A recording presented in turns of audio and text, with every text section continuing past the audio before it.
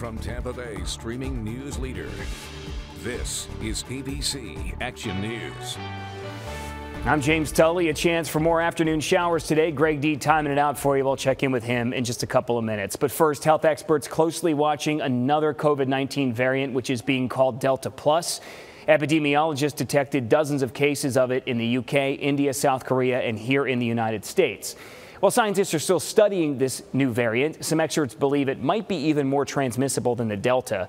They worry the more this virus mutates, the less effective vaccines and our immune system will be at fighting it.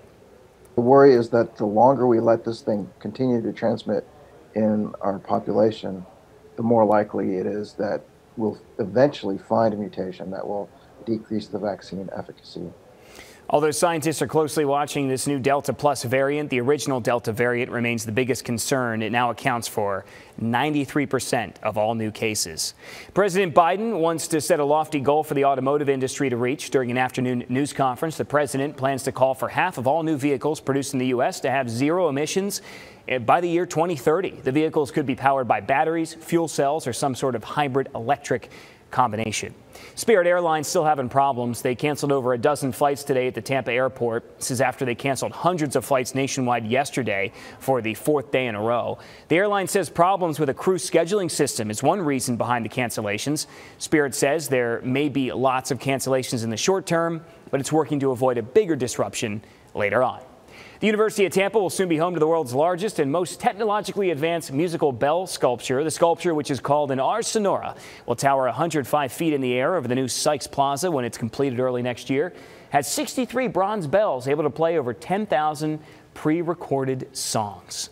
Experts are warning you might want to start your holiday shopping now if you want to find all the gifts your family wants this year. It's all because of continuing delays in the global supply chain. One bit of good news, though, experts say Black Friday and holiday deals will probably start earlier and last longer. Hey, back to those bells, Greg. What do you want it to play again? 50 cents in the club. Sounds great. You know, with the college kids, you gotta keep it current, right? Current 20 years ago. Yeah, current 20 years ago.